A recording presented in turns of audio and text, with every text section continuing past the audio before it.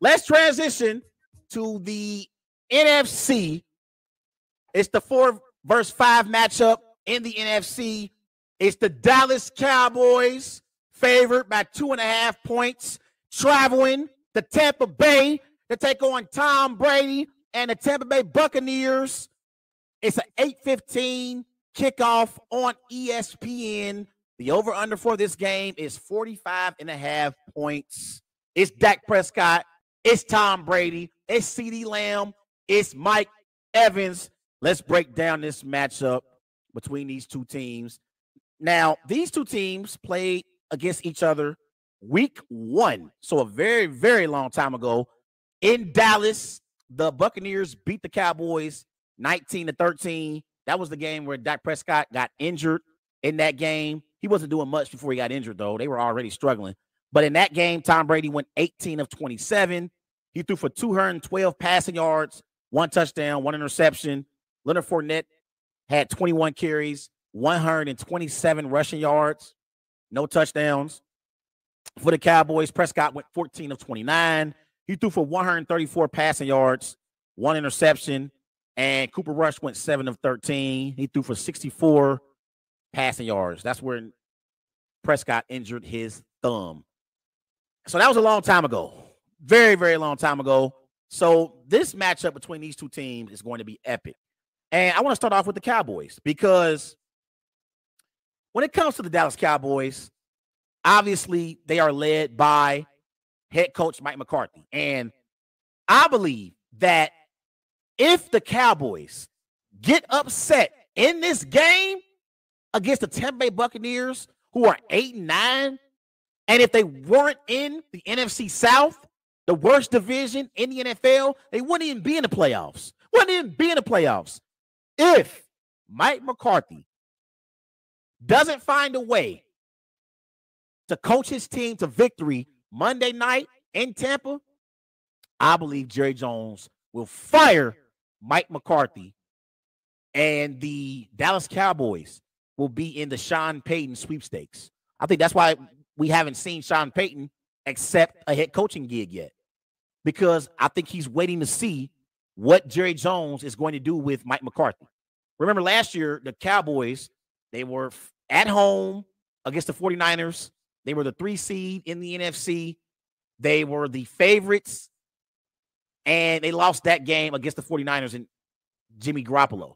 And that was a bad loss for that Cowboys football team. And last year, they were the most penalized team in the NFL, and they had a lot of penalties even in the preseason this year. And so people had questions about Mike McCarthy when it comes to whether or not he actually has a disciplined football team. That's what your main job is as a head coach. You have to make sure that your football team is a team that doesn't have unnecessary penalties and they don't put themselves in position to lose games because of penalties.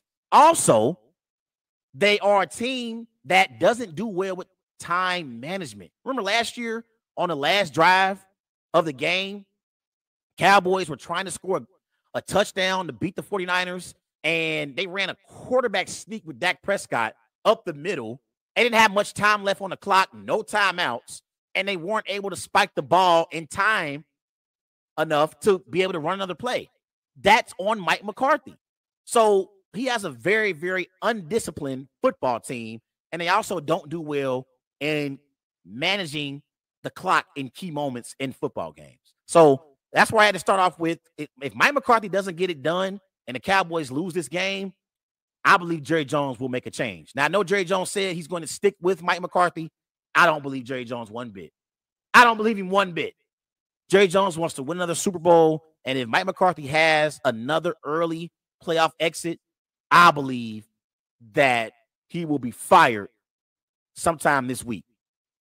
But when we look at Dak Prescott this year, Dak Prescott got 23 touchdowns, 15 interceptions, 2,860 passing yards. He's completed 66% of his passes. But Dak Prescott has been a turnover machine this year.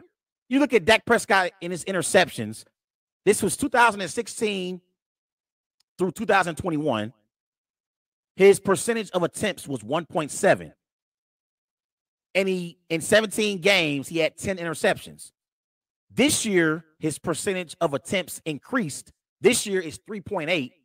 And in 17 games, he got 21 interceptions.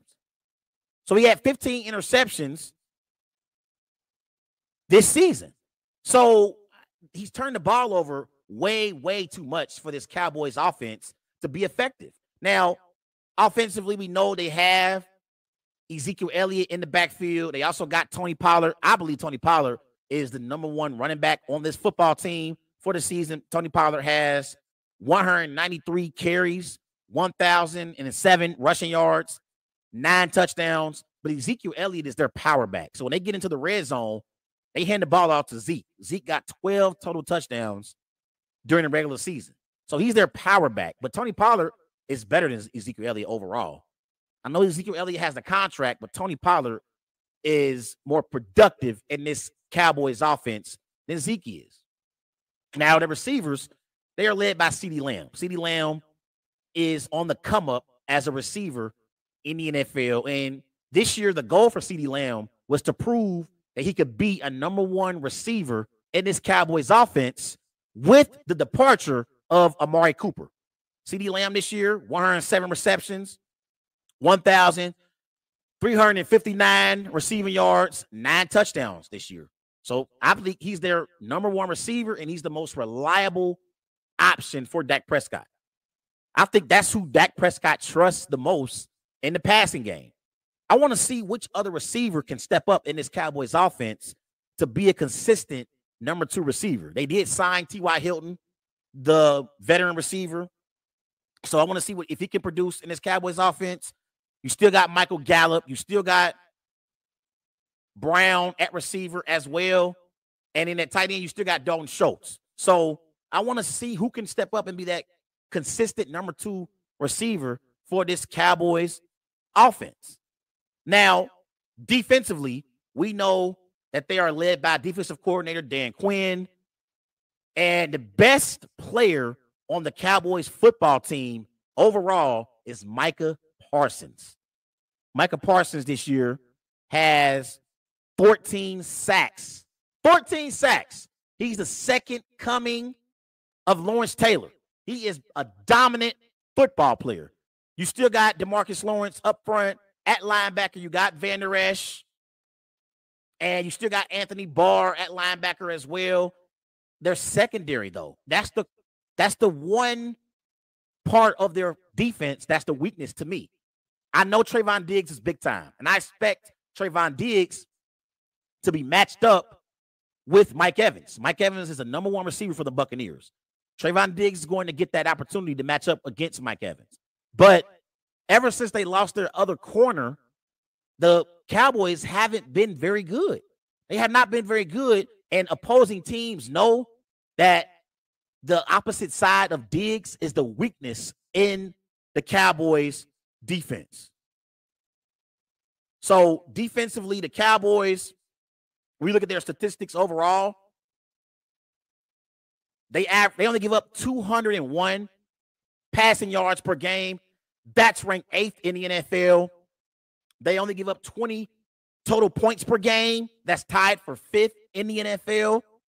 But you can run against that Cowboys defense. They give up 129 rushing yards per game. That's ranked 22nd in the NFL. But the problem is the Cowboys' weakness is the Buccaneers' weakness because the Buccaneers cannot run the football. They are a one-dimensional football team. The Buccaneers, they average 77 rushing yards per game.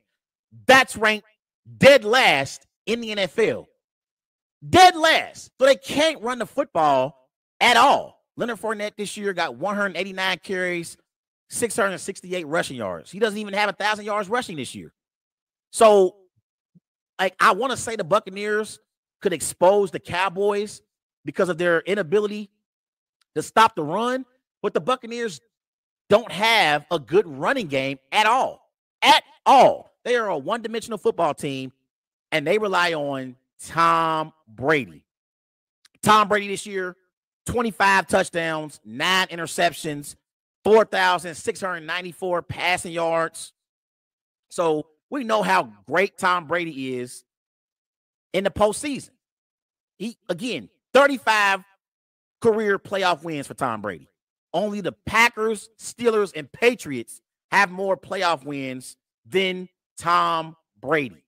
So when you look at the quarterbacks in this matchup, I'm going with Tom Brady over Dak Prescott. And this is why I believe the Buccaneers have a chance to pull off the upset. But one of the keys is going to be that matchup between Mike Evans and Trayvon Diggs. Whoever wins that matchup, I believe that team will win this football game. I believe that team will win the game, whoever wins that matchup between those two players. And, you know, Tom Brady, he looks for Mike Evans in key moments because no one else on this Buccaneers team has been as consistent as Mike Evans has been. Now, Chris Godwin this year, he got 104 receptions, over 1,000 receiving yards, 3 touchdowns, but he hasn't had the impact that Mike Evans has had. He just hasn't. I still think Chris Godwin can be a solid contributor to this Buccaneers offense in the passing game, and I think that's what it's going to take for the Buccaneers to pull off the upset over the Dallas Cowboys. You look at the Buccaneers offensively, they averaged 270 passing yards per game.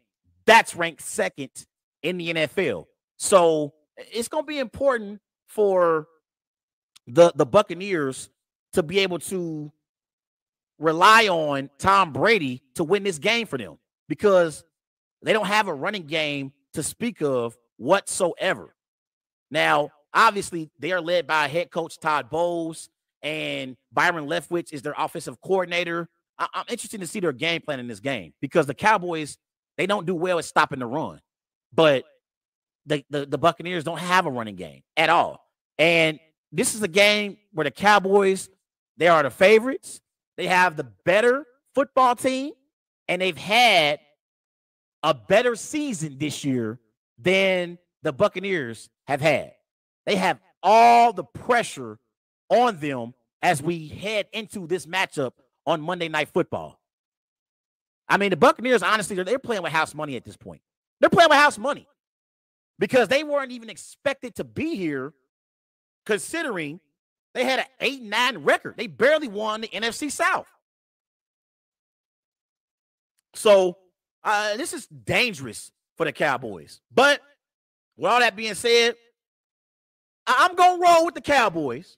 I'm going to roll with the Cowboys to beat the Bucs in Tampa. It's going to be high scoring. I'm going Dak Prescott, 28, Tom Brady, 27.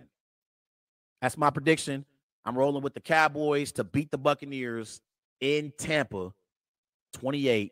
I think it's going to be a great game, though. And it wouldn't shock me. It wouldn't shock me one bit if the Buccaneers upset the Cowboys. Wouldn't shock me one bit. So everybody go follow Wise Guys on Twitter at WiseGuys_H. Also on Facebook, Wise Guys. And be sure to follow Wise Guys on Instagram at These Guys Know Sports.